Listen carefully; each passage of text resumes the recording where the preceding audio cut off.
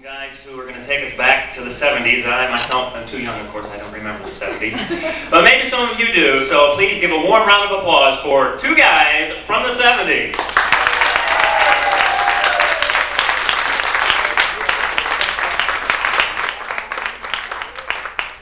Thank you, thank you, Bob. Thank you.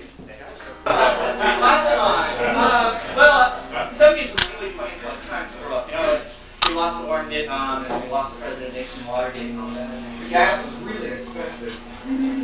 Yeah. Yeah, and a lot of things happened that we couldn't understand or the reason why or anything. And so, no matter how bad things got in the 1970s, we could always take consolation in just one thing. Here's the song about it. Every morning I wake up and breathe air. Go to the bathroom, look in the mirror, and smile at what I see there. It's just a simple routine extension, growing there without pretension. You're hardly aware that you have hair. But hair is there on your head. It'll be there till you're dead, so it's your hair. You can do what you want with it.